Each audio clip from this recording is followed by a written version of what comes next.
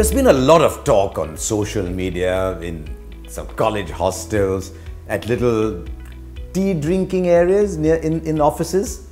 Who is the better batsman at the moment? Is it Kohli? Is it Smith? If you put it to a popular vote, Kohli will probably get 90% of the votes because all Indians win internet polls anyway. But Kohli or Smith? Smith or Kohli? It's a bit like the Tendulkar-Lara debates that used to rage. Actually, given their batting styles, more the Tendulkar-Ponting debate.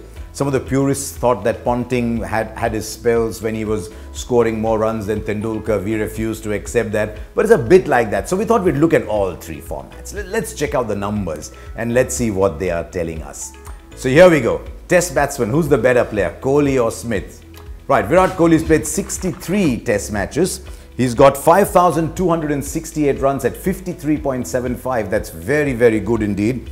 20 centuries. And he's scoring a century every 5.3 innings. That puts him among the best in contemporary cricket, maybe even beyond his generation.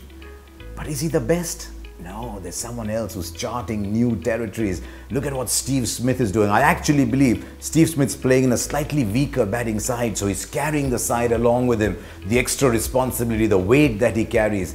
And look at the numbers that he's generating. He's played 4 test matches fewer than Virat Kohli. He's only played 59 test matches, but he's got more runs. 5,796. He's averaging 62.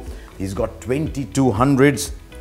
And he's scoring 100 every 4.9 innings. He's just churning them out. So I don't think there's much of a debate. You look at the home and away average, there's a significant difference. Steve Smith away 54, Virat Kohli away 45. And there's just one little thing that goes against Kohli as well.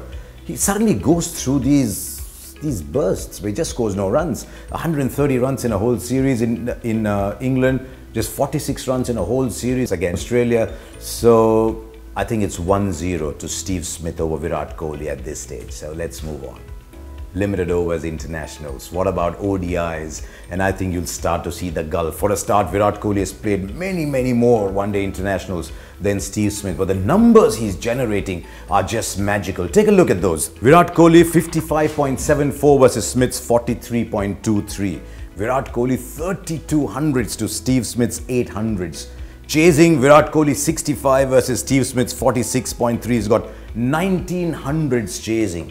What makes it even more interesting for Virat Kohli is he plays one-day cricket like he's playing test cricket. Orthodox, he'll hit in the V. Occasionally he'll go over cover. Very rarely he'll sweep, but you'll never see anything. You won't see all those exotic shots, the reverse sweeps, the switch hits, the little dill scoops. No. So when it comes to limited overs internationals, he's carrying his side along. He's charting new territory. He might even become a Viv Richards-esque limited overs player, who knows. So I think when it comes to one-day internationals, it's Kohli over Smith. So we are now 1-1.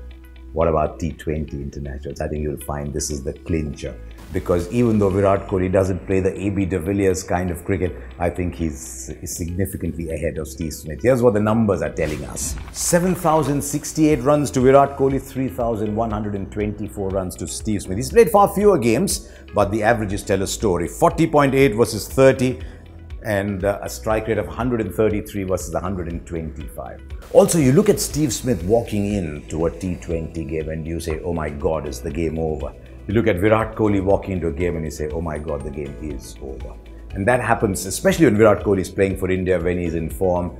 So, T20s, you'd want to give it to Virat Kohli. So what's the final verdict? Steve Smith, the better test match player. Virat Kohli, the better limited overs player. And since we sneaked in 2 kinds of limited overs formats, we're looking at Virat Kohli 2-1 at this stage. So go back to your hostels, go back to your chai shops, go back to your social media and debate this and tell me what you think.